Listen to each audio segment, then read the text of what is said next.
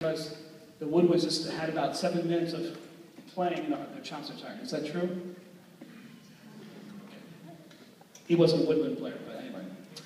This next piece we're going to do is a piece called Shooting Stars by Richard Saucedo. And Richard Saucedo is a high school band director. In fact, he's at the William H. Duke Center for the Performing Arts at Carmel High School in Carmel, Indiana. But he's also a freelance composer and arranger. And this particular piece is actually very similar to the first one that we played as far as the way it's constructed.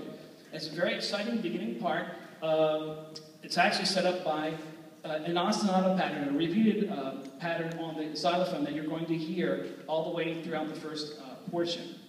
And essentially, it doesn't feature the whole band together a lot at the same time. We're going to hear some soprano saxophone solos and alto saxophone solos and a little bit of things from the woodwinds, various parts of the band, and then finally we will eventually get together and play some ensemble sections.